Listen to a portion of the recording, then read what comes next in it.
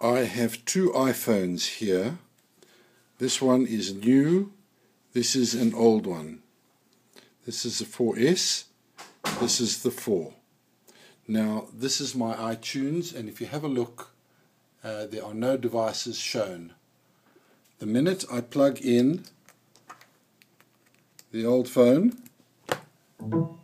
you'll see on devices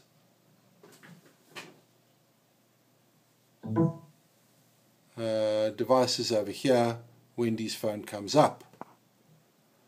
I unplug it and it disappears, or should disappear. Certainly not connected.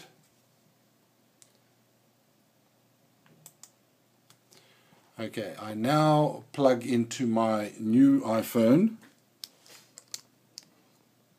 and we hear the sound, but no devices are shown.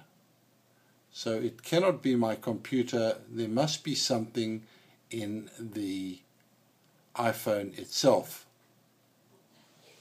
So that's the problem that I bring you today.